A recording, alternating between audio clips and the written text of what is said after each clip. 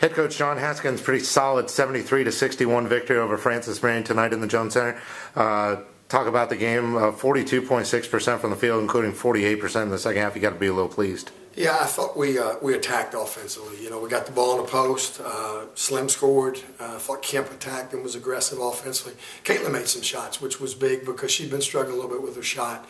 I think she lost a little confidence, and she made some shots for us. So, you know, it seemed like every time they got close, we were able to execute and make a shot when we needed. It's like what Connor and I talked about outside of the locker room. First 10 minutes pretty key for you. You really exerted your control of the game that early. And they struggled. You know, they struggled offensively, which was big, and we rebounded very well the first half. I thought the difference in the second half and what kind of got them back in the game was they had 16 offensive rebounds in the second half. You know, and particularly when Slim got, I think, her third foul, and we had to take her out. We struggled on the boards, but she was fantastic on the boards. I think she had 16 rebounds to go along with 16 points. And then Wayne Mack, who hasn't played in a while because of different injuries, came in. I thought gave us some good minutes. And I also thought Phoenicia Lawson came in and gave us some minutes off the bench and did some good things.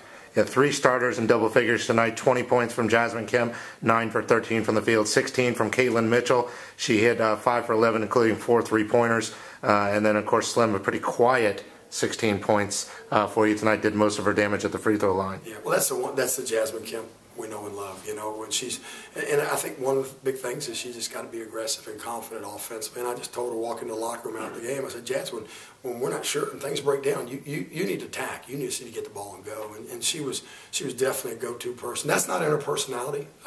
You almost got to make her do that, but I thought she did a good job doing that tonight.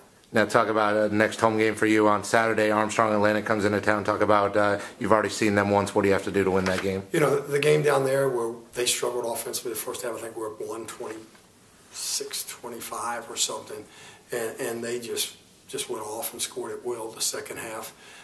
You know, that's kind of been our MO. I mean, we've got to be better in the second half, particularly on the defensive end. The good thing about tonight, we scored consistently for 40 minutes, but we've got to be better defensively. We gave up, 43? Where they have 63 or 61?